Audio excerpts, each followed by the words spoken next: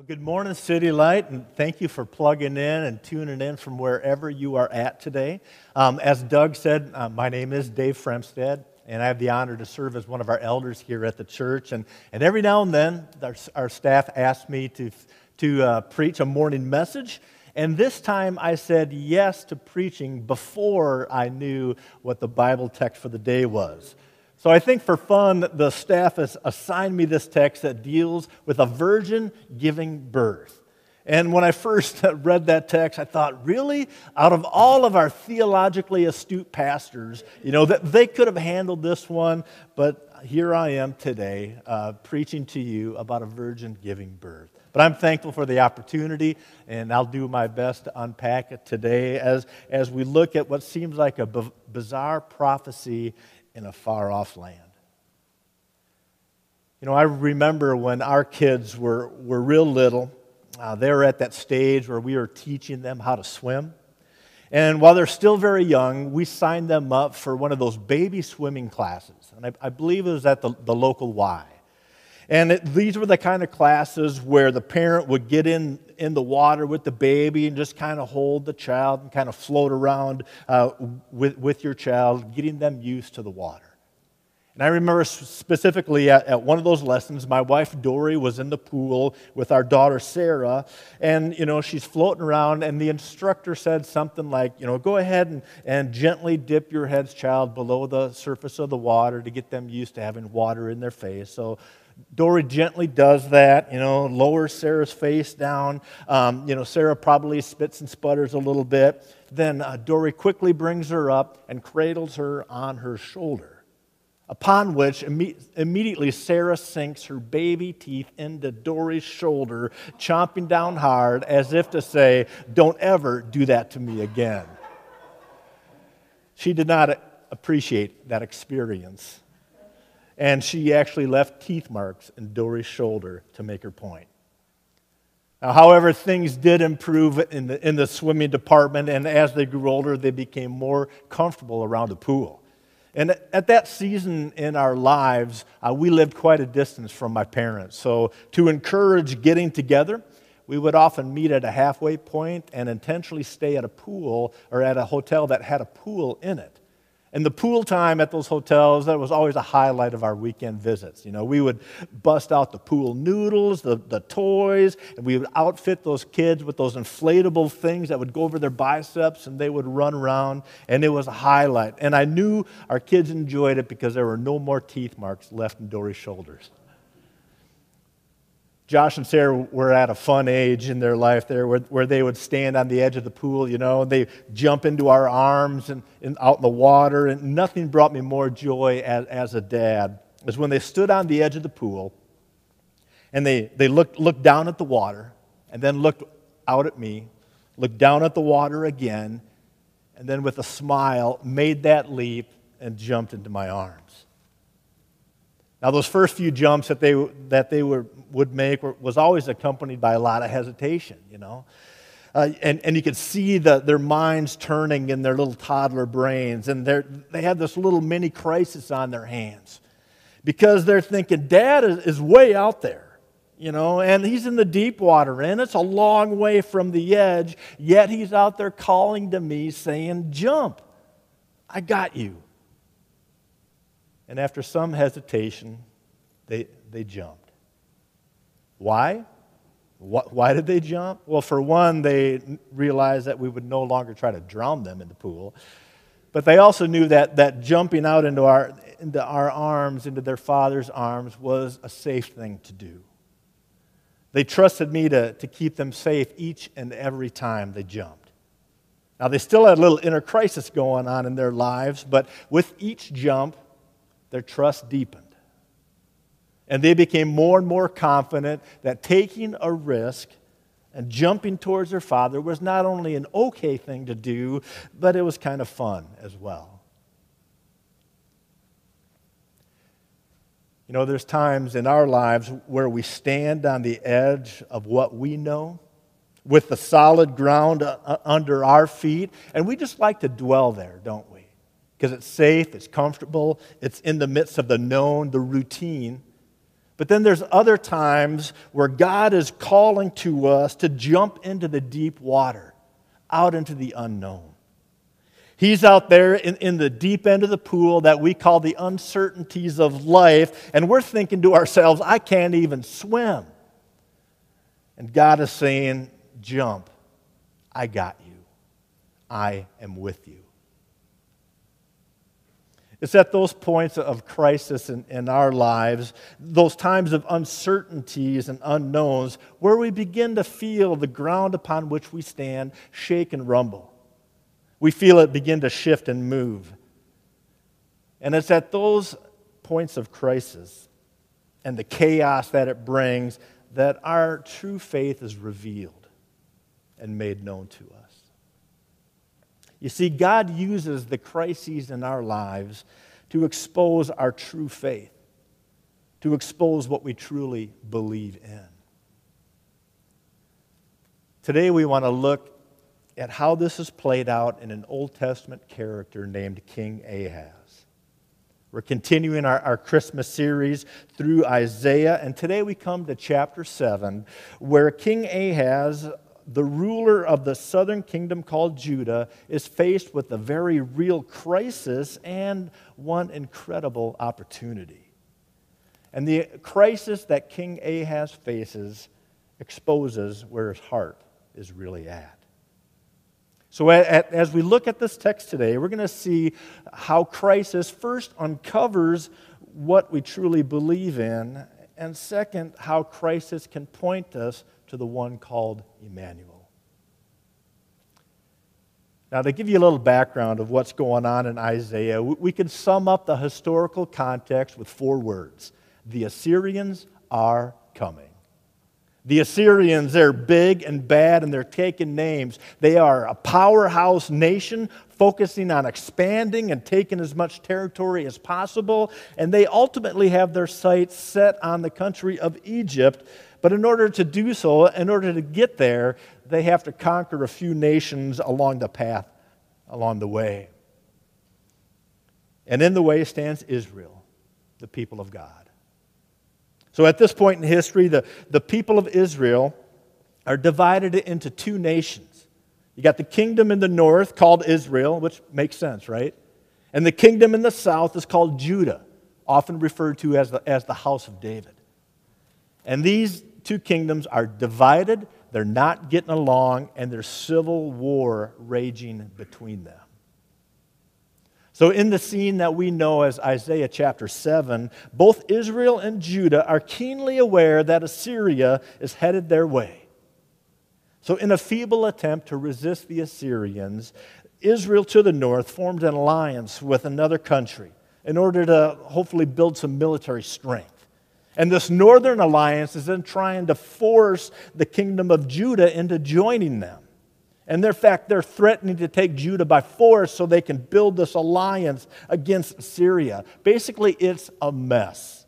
And to add to the mix, other nations are taking advantage of the political and military instability at the time, and they're crossing over into Judah. And to put it plainly, times are not good for Judah and the house of David, for which it represents.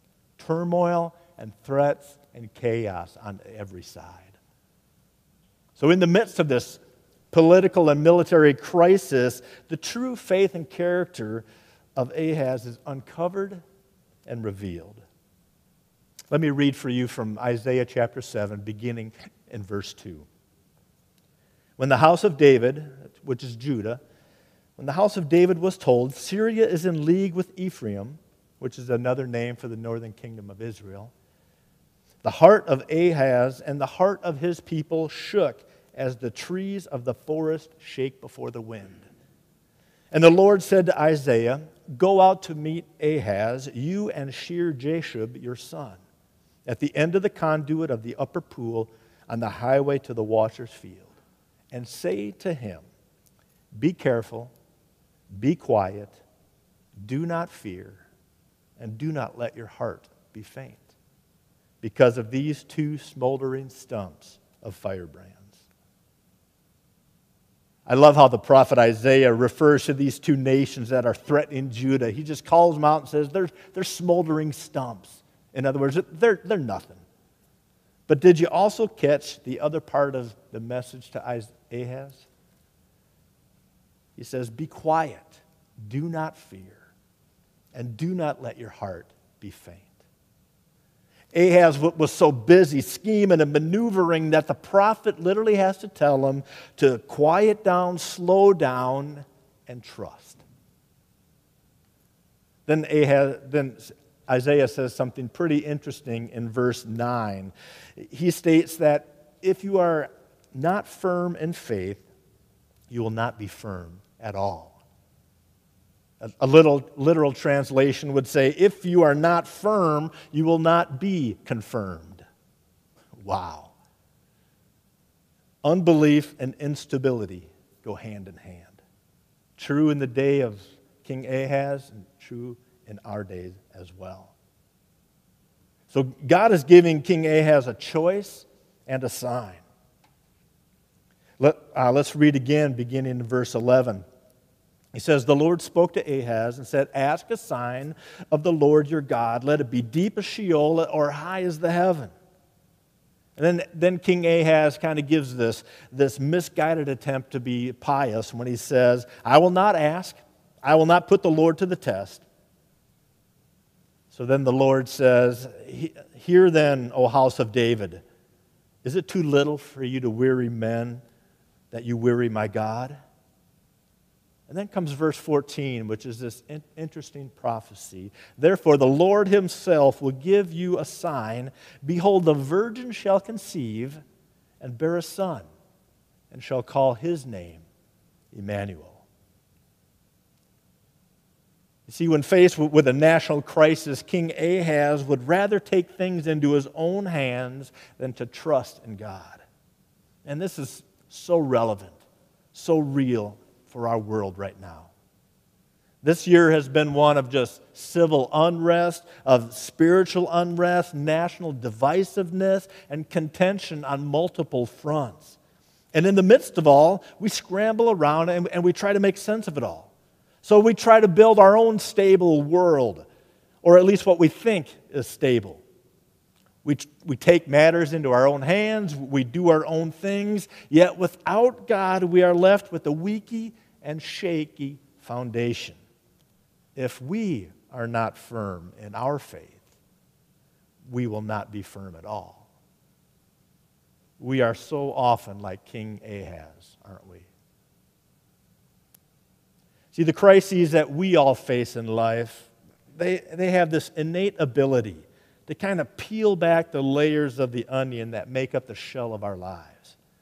And like onions, we all have layers. Now, granted, some of us are more pungent onions than others, but we all have layers.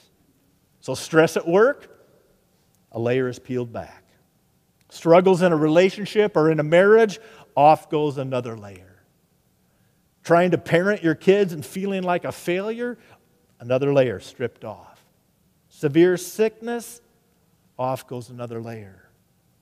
Fear of getting COVID, another layer.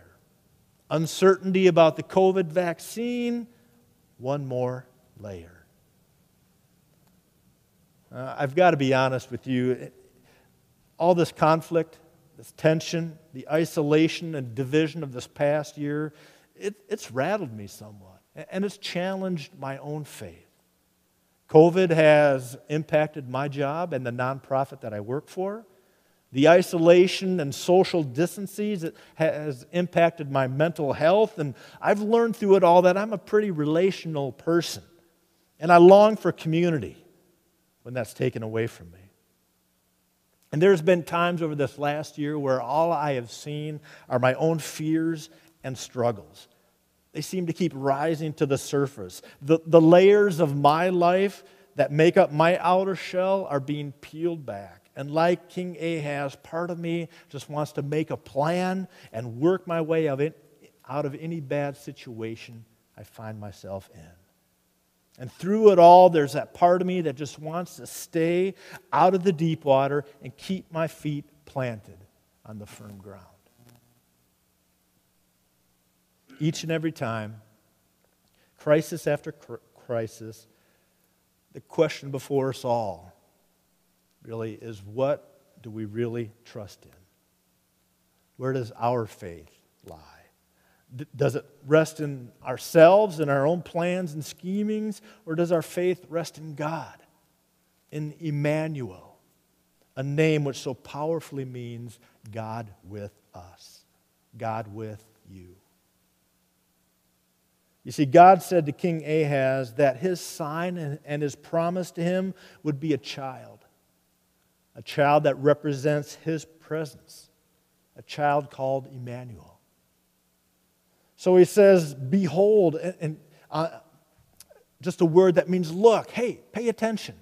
Behold, the virgin shall conceive and bear a son, and shall call his name Immanuel. God ultimately fulfilled that prophecy and promise of Immanuel in Jesus. You see, God not only uncovers our faith, crisis not only uncovers where our faith lies, but it can also point us to Immanuel, who is Jesus the Christ. And that's the second point of today.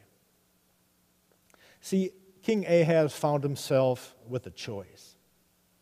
On the one hand, he had his own plan that focused on a lot of political maneuvering and building strategic alliances. On the other hand, the Lord is saying to him, do not fear. Do not let your heart be faint, because the Lord, I'm going to give you a sign. And that sign is a child called Immanuel, which means I am with you, God with us. So he had before him an opportunity and an invitation to trust.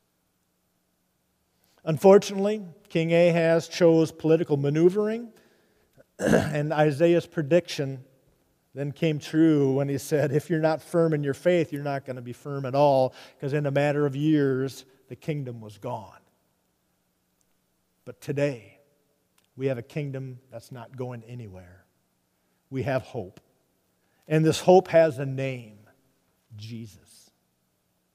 In the first book of the New Testament, the Gospel of Matthew tells us that this sign of a virgin giving birth explicitly refers to Jesus Christ, God in the flesh, our Immanuel, God with us.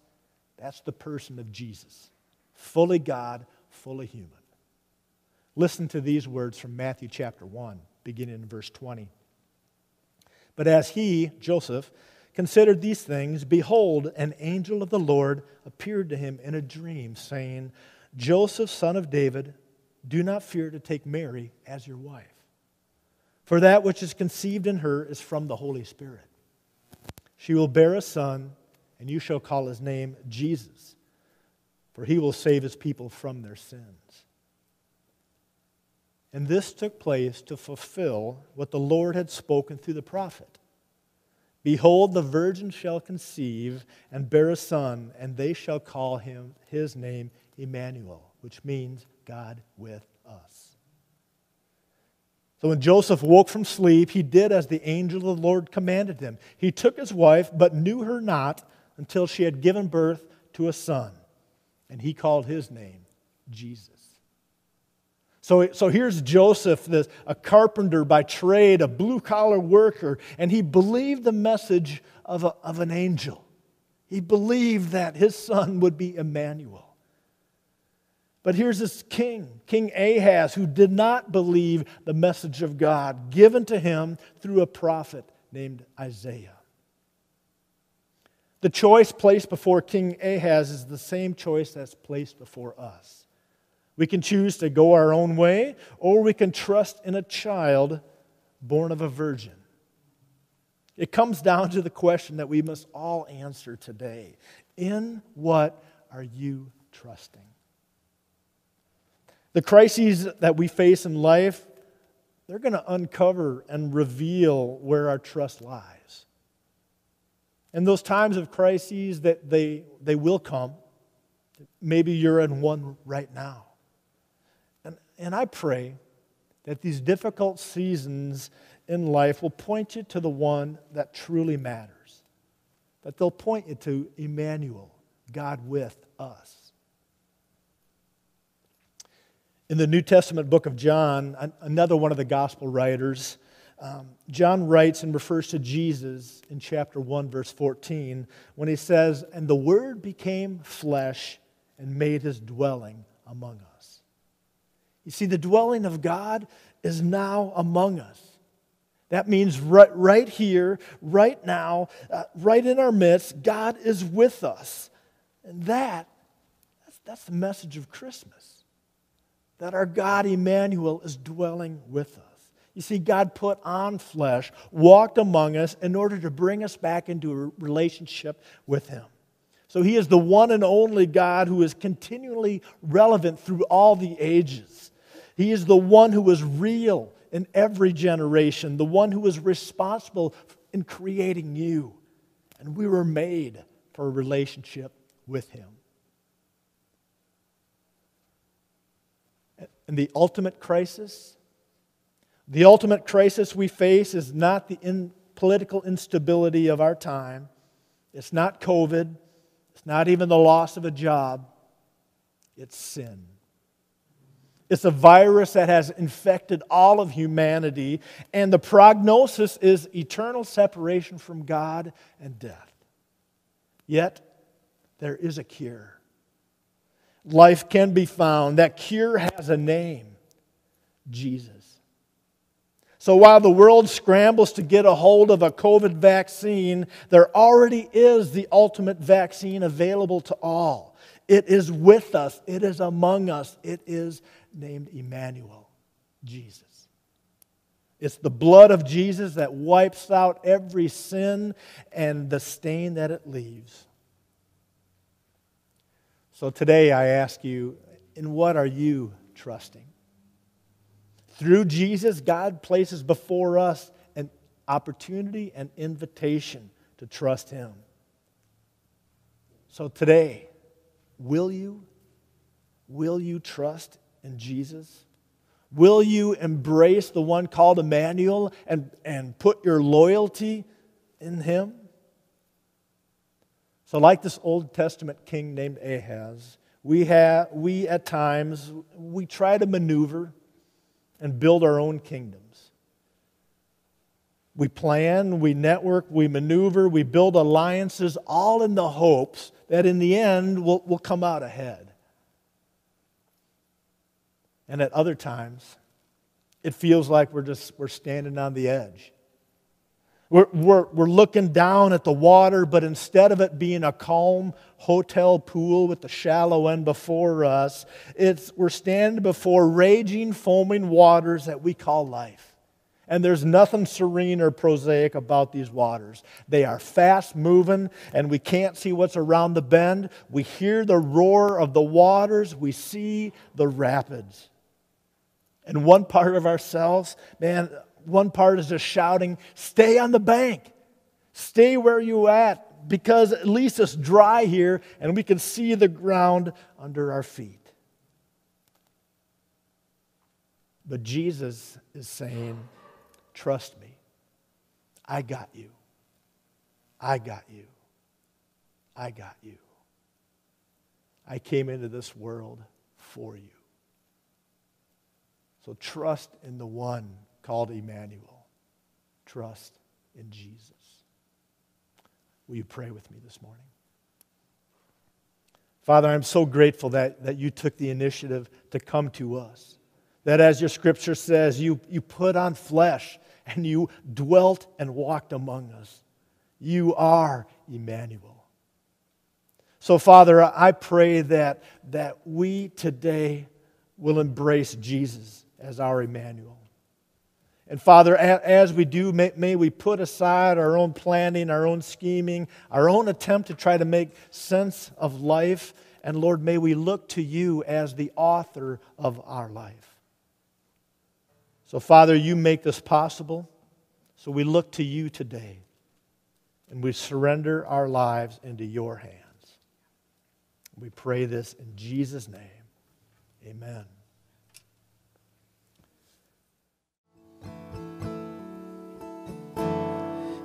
Step down